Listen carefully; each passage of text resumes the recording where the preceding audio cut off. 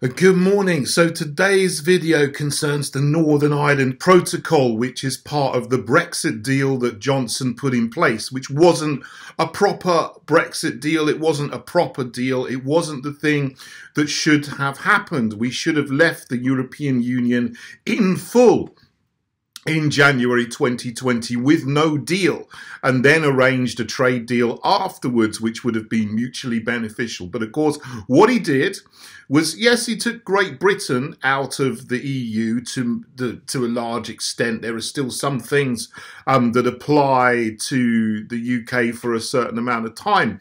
But Northern Ireland did not leave the EU in full. They are trapped inside the EU single market and customs union. And our fishing waters around the UK, our 200-mile exclusive economic zone, was sacrificed, and they did not get back full control of our fishing waters for our fishing industry. So now they've done a terrible deal with the EU that sacrifices that to a joint agreement that they agree every year on how much fish that we're allowed to catch in our own waters, and we're only allowed to do that with the permission of the EU under a so-called joint agreement. So those two big areas have been sacrificed by this terrible regime that's done a bait and switch, as they always do. You never trust the Tories. If there's one thing you learn in politics, never trust the Tories. They always bait and switch. They always say they're going to do these wonderful things which sound great. They sound conservative, but they are not conservatives. They are fake conservatives. They are they're wolves in sheep's clothing. And what's happened over Northern Ireland over the last week or so with the rhetoric, with the messaging, is exactly the same. You have Liz Truss coming out at the weekend indicating very strongly, we're going to trigger Article 16, we're going to ditch the protocol within 2 days, 1 day, if they don't agree with this. And then yesterday, Boris Johnson, the head honcho of his own regime, comes out and says, well, we don't want to repeal the Northern Ireland Protocol, we want to reform it. Well, the reforming the Northern Ireland Protocol has got as much chance of happening as a snowball's chance in hell of surviving.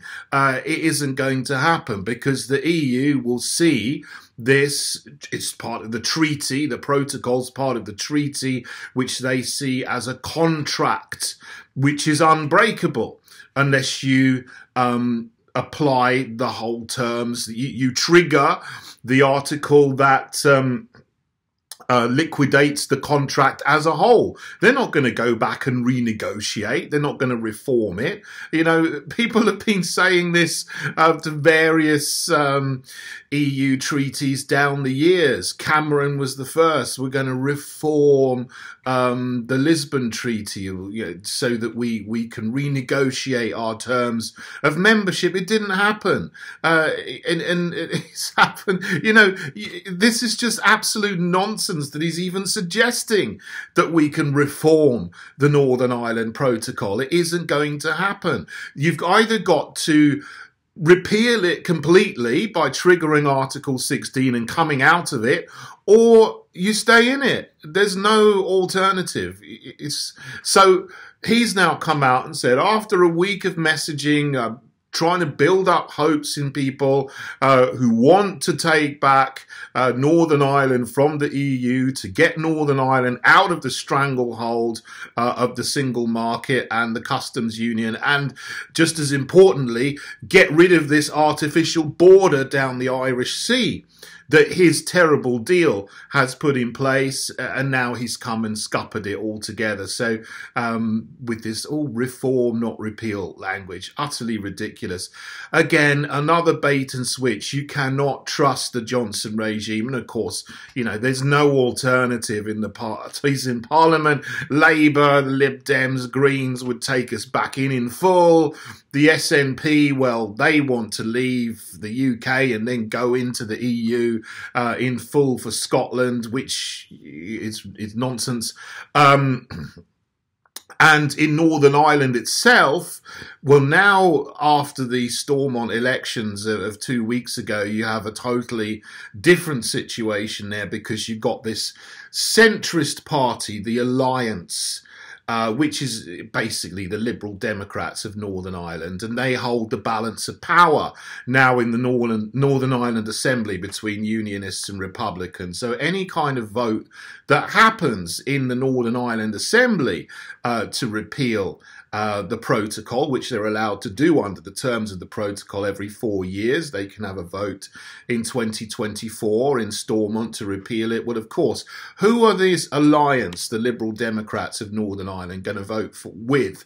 Are they going to vote with the Unionists to repeal it, or are they going to vote with Sinn Féin to keep it? Well, of course they're going to vote with Sinn Féin, because they say they're a non-sectarian party, okay, but they're committed to the globalist agenda, and the globalist agenda wants to separate Northern Ireland from the rest of the UK, break up the UK, make us a weaker country that is not a thorn in the side of the New World Order, of course, and the plans for global government, and to implement Agenda 2030, Agenda 21, climate alarmism, central bank digital currency, and all the other things that are coming from the globalist agenda.